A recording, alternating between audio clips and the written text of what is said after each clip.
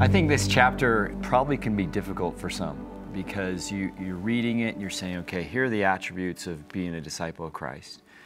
Then he's saying, I need to raise the bar. And then he ends it with, be ye therefore perfect.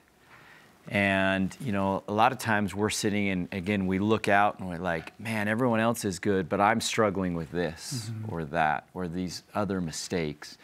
And we beat ourselves up. But with Christ and the way he makes up our weaknesses, we can achieve that perfectness. President Nelson had something about this when it comes to sometimes we look at that, like you said, this perfection. It's like, how in the world am I ever going to get this?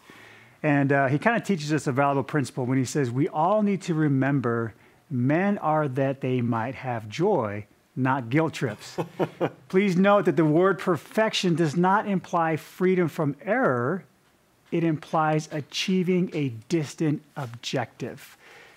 Can you teach us a little bit about what that means, the difference between seeking to be error-free and achieving a distant objective? I like the way that President Nelson is engaging with like the Greek root that's here that we have in the Gospels, which is teleos.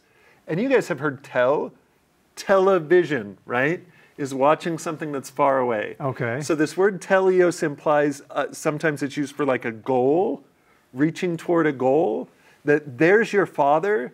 And in some ways that verse is the most kind of Latter-day Saint extreme, like, you can be like your Father. Really, no, I mean that, right? But it's not be free of errors now. It's this is a vision of what you can become. Okay. Sometimes that same word is used just for being mature, right? Like a kid becoming an adult, the same way that we spiritually are children of a Father, but we will become adults, we'll be mature, like your Father in heaven is mature. So yeah, there's definitely in this verse, it's not an expectation that right now you're there with everything.